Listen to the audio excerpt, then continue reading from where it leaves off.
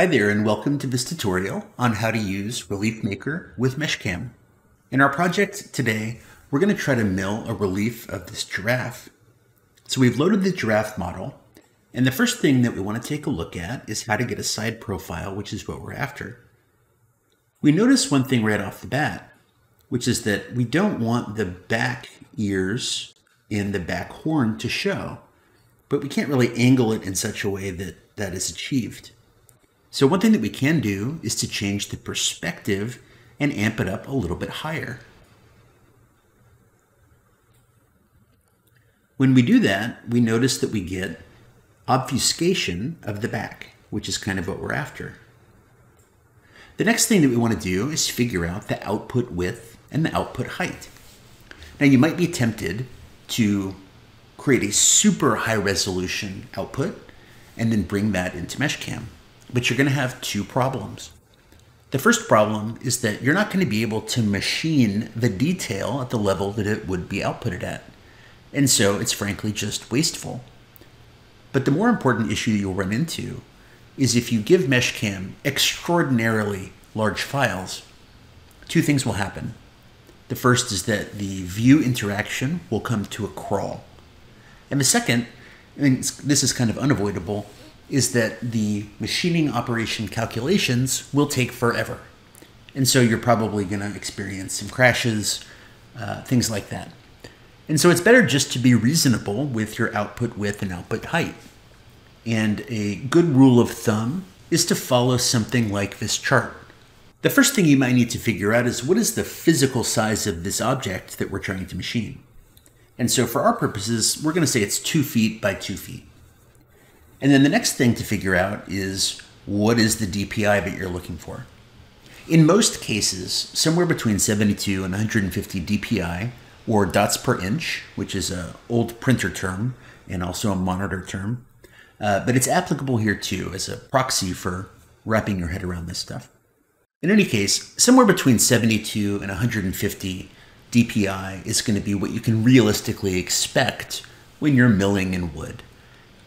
And for our purposes, we're going to start with 72 to see if we can get away with that, because the lower you go, the better your life is in general, as long as you're getting the physical results that you want.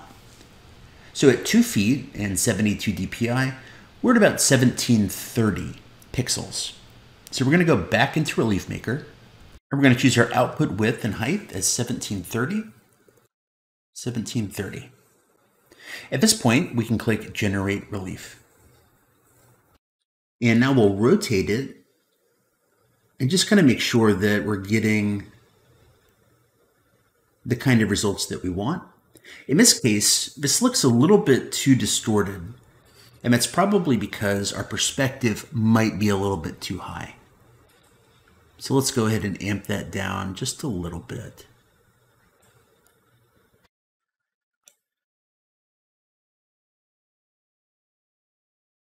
And we'll try that again.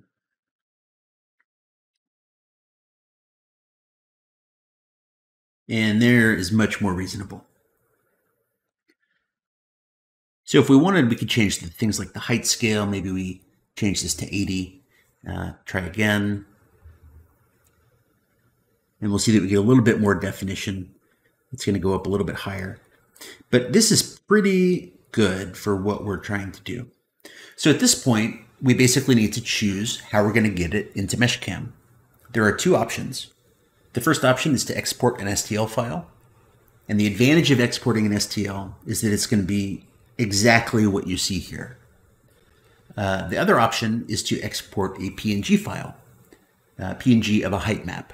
And the advantage to doing it this way is that you can kind of dynamically change the height on the import of that model once you get into MeshCAM.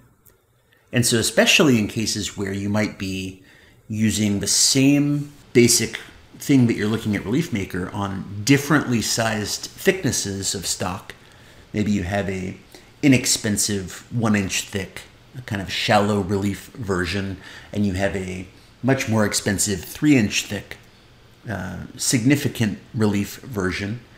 Well, you can create both of those versions in MeshCAM from the same PNG output from Relief Maker. So it affords you a little bit more flexibility. Exporting an STL and opening an STL in MeshCAM is pretty straightforward. We're not even going to cover that today. Today we're going to talk about the more interesting workflow, which is exporting a height map. So let's go to File, Export Relief, and here we're going to call it Giraffe. And we're going to select 16-bit height map and press Save. So at this point, we're done inside Relief Maker, and we're going to jump into MeshCAM. The first thing we want to do in MeshCAM is load the giraffe model that we just made. So select it. And now it needs to know how to process this image to the correct size. We determined earlier that we're going to do 2 feet by 2 feet, and so it's 24 by 24 inches.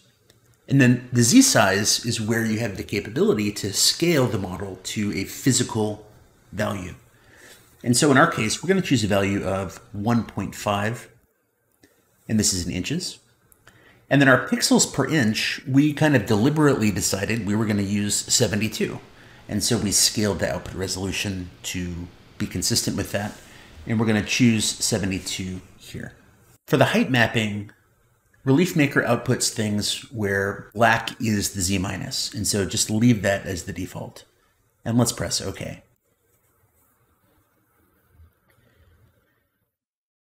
Here we can see our model has been imported. And let's go ahead and zoom in a little bit, because you might see things like this stair-stepping effect. And it's important to know that what you see on your computer screen with this computer graphics lighting really exposes this kind of thing. But when you actually machine this in a piece of wood, these differences are so minute that you won't be able to see them.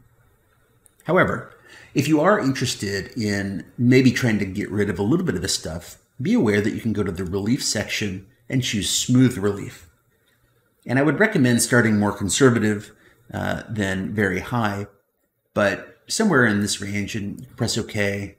And you can cancel at any time to stop the smoothing process, but it doesn't go back to what it originally was. It just stops the smoothing. The disadvantage of this is that you do lose some of the hard edge detail, but for your model that may not be important. You can probably skip entirely the smoothing process. And once you start milling a few of these, you'll get an intuitive sense of whether this extremely fine detail that is probably at the micron level, realistically, is going to show up once you actually mill it. It probably will not. In any case, there's lots of different approaches you can take to play with that, including smoothing, including exporting a higher resolution. But overall, you're going to get absolutely stunning results with something like you see here. And we cannot wait to see what you make.